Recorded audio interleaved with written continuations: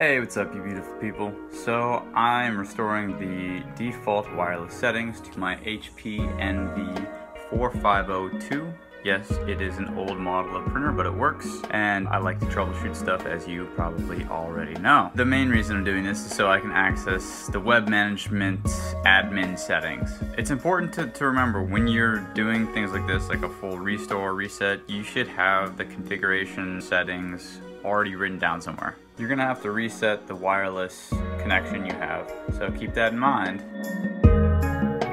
Go to the menu on the device, scroll up to get to the bottom, click on wireless, scroll up again to get to the bottom, click restore defaults and say yes.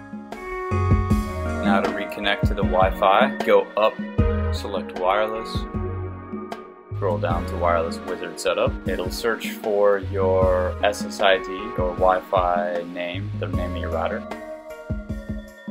Find your router's name, click on it, and type in the password if you need one. And you're done with that part. Here's how to get to your web interface management. Go to printers, scanners, and make sure you're on the right printer. Open Q, and then show printer web page. There you go. So now I can log in. There's not a default password. It's just a blank password for this particular month. And as you can see, the ink levels are here, so you could be away from the device and still know what the ink levels are, which is pretty cool. Check out the settings. That was the main reason I was doing this. I disabled this because I want to be able to just print whenever I want to and not have to reconnect and turn on the device. So after 2 hours, it would normally just turn it off.